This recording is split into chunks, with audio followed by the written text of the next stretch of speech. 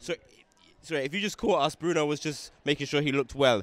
Now, we just saw an amazing, incredible workshop to a really current hip-hop grime tune with Stormzy and Ed Sheeran taught by this gentleman here, a fabulous dancer, judge, choreographer. How was it, bruv? How did it feel teaching to that many people?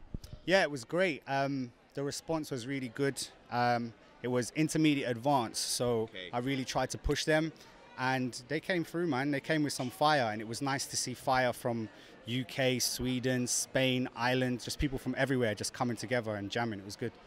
How does that work? Because I saw some people out there and I thought English definitely isn't their first language. How difficult is that to teach dance to a lot of people that speak a lot of different languages in one space? I don't think it's difficult because I feel like dance itself is a universal language. Everybody understands music, and you may not count in the same language, but the breakdown and rhythm patterns are the same regardless. So if you listen hard enough as a dancer, no matter what language you speak, you should be able to pick it up.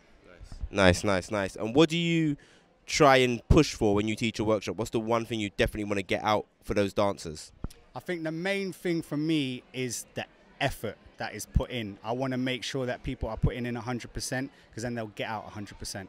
I feel it's really important to break down things a lot so that they have a chance for it to sit in their bodies rather than just rush, try to get to the end. It's really important that even if we do it a million times, that they have it and they can go away with it. That's, I think, the most important thing. How would you feel if you saw someone doing your routine in their solo this weekend? I might have to just quickly look out and then maybe just put them through because they came to the workshop. I'm joking. That was a joke.